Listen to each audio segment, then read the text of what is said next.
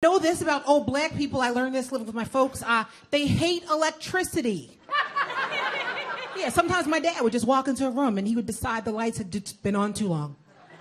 It didn't matter what you were doing in the room. He would just walk in, look around, and be like, "No, I think that's enough," and that'd just be it. You'd be done.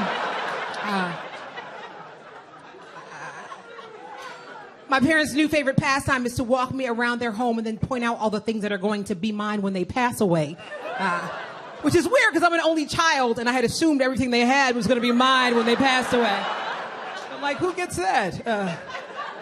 Not everything was on the tour. Last time I was there, my mom had a new lamp in the living room and I said, "Mom, that's a really pretty lamp. Where'd you get it?"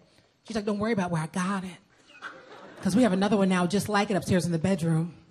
So if something ever happens to me or your dad, you'll have a matching set." And I was like, "Wow, thanks, Mom. That's an awesome way for me to get 2 new lamps. Or you could just tell them where you bought it like I asked you. And you and Daddy could live. How about that?" They're weird. They've already picked out the photograph they want on their funeral programs. It's a real thing. They took a portrait for their church photo directory. They really liked it. So when they got it back, they gave it to me. They said, "Erin, this is the one. This is the one we want to use." And I was like, okay, first of all, morbid. Second of all, this is a picture of both of you. What the hell are you planning? Why are y'all going to be on the same program?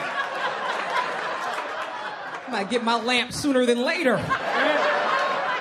Right, then my mom, she lost a few pounds, right? And then she gave me a new picture of herself that she liked better. And she's like, "Erin, I want to use this one instead." I was like, "Oh, so you changed your mind about the suicide pacts? Yeah? Just gonna leave my daddy hanging like that?" My mom is texting now.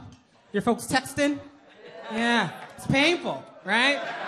Yeah, my mom has made it clear she has no business texting. No business, because I sent her a text message. And then she called me back that same afternoon because that is how she replies to text messages. She called me back on the phone. And she said, "Hey, Erin, in the message you sent me earlier, what does BTW stand for?" So I told her it stands for by the way. And then she said, "Oh, yeah, I guess that makes more sense." And I was like, "More sense? Well, what did you think it stood for?" And she said Booker T. Washington. That was her guess. In 2014, just...